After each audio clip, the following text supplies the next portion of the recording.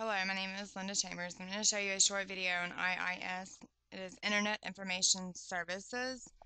It's formerly called Internet Information Server. It's a web server application with feature extension modules. It was created by Microsoft, and it is to be used on Microsoft Windows operating systems. The features, which are modules that are also called extensions, you can add and remove them individually. Some of the features are HTTP modules, security modules, content modules, compression modules, caching modules, logging and diagnostic modules.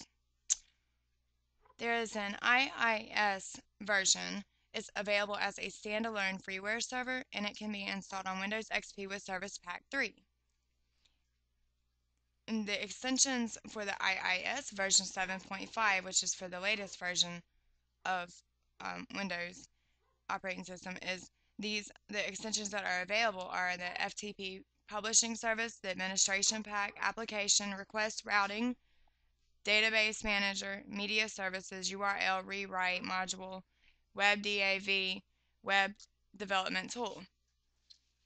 So now I'm going to do a little short demonstration to show you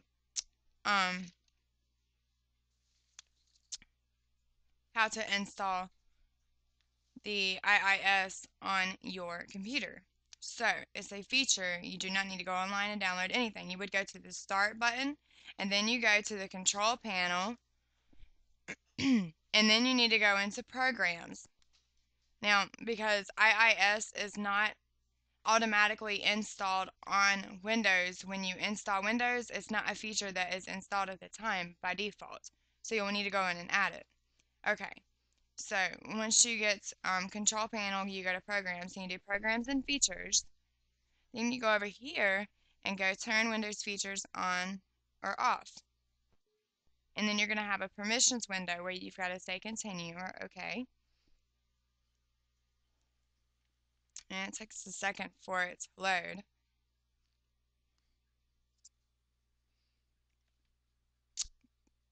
I had the other window up too. Wow. Okay. Right here it is. I'm sorry. Okay. This window will eventually load whenever you are trying to install it. It takes a second for all of these programs to load. Now, the programs that you need, the software that you need to be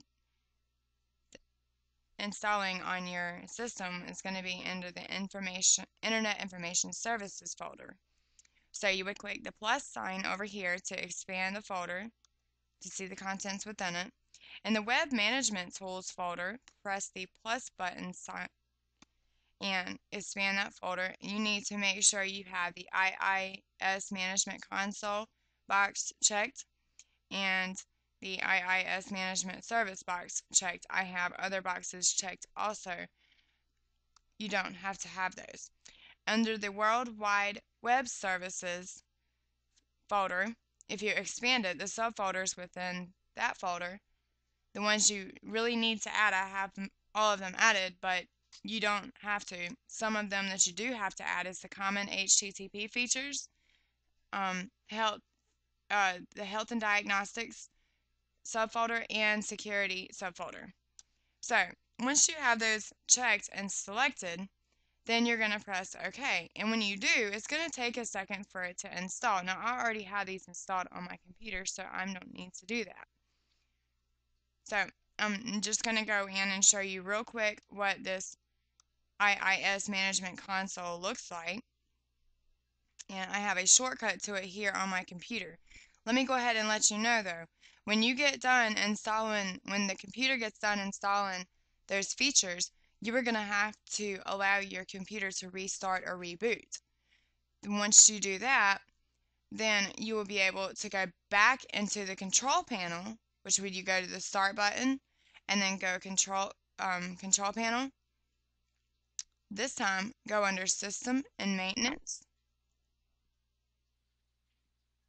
No. Yeah. Sorry. I always forget that. Okay. And then go to Administrative Tools. Then you'll be able to see the Internet Information Services Manager console here. You can double click this link to launch the program, or you can right click and create a shortcut, and once you click there, then you'll tell it to create it to your desktop, of course, and then that way you can easily get to it. That's how I have the desktop shortcut on my computer. So anyways, so this is the Internet Information IIS Services Management Console. I'm going to double click it to launch the program. It's asking me for permission, so I say continue. And over here under connections on the left side, you can click the right arrow button and see the sub items within. And the sites is the folder that you want to look at. It has a default website, and as you can see, I have created and started to create an internet website for gijanesbl.com.